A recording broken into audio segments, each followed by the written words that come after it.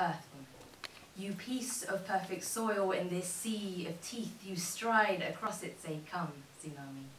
Show me your anger and I will anchor like roots in your storm.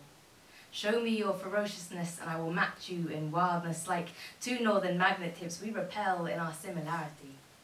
Show me your ruthlessness and I will show you that the houses you wash away can always be rebuilt. Stretch out, ocean god, and this earth girl will laugh because she knows your secret. And doesn't that just terrify you to the point of stillness? You are the girl who sang a hurricane away, who smiled a tornado to sleep, who conducted lightning with your fingers, an orchestra of kindness. You are a new generation of blackbird eyes, curly hair, gold armor, born from immigrants like wild dandelion seeds to float in the hope of a better life. You're the ones who... You're the ones that branched out.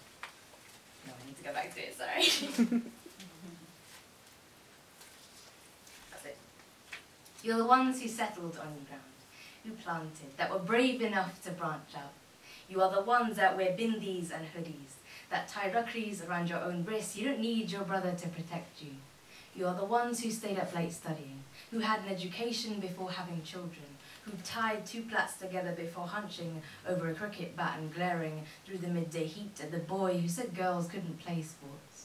You are the ones whose report cards stopped saying the typical comments reserved for brown girls, like, great student but a little quiet, or good work but needs to put her hand up more in class. But you are the ones who put your hands up, not in surrender anymore, but up like a mast, and your imagination set sail on 1,000 ships every time you showed how brave you were. But I know it's hard sometimes.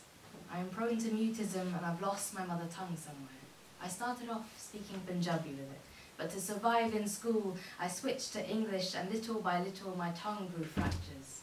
Parts crumbled off like black mendi scattered on white bed sheets. Overnight I lost vowels here and there, correct tenses, consonants too eventually, and I struggled to hold the parts left behind. When I'm away from home, they go so quiet I cut them to my ear and hear only faint whispering. But I will relearn and adapt just as you have, earth women, you pieces of perfect soil in this sea of teeth. There is purity in darkness too, and there is always room for change.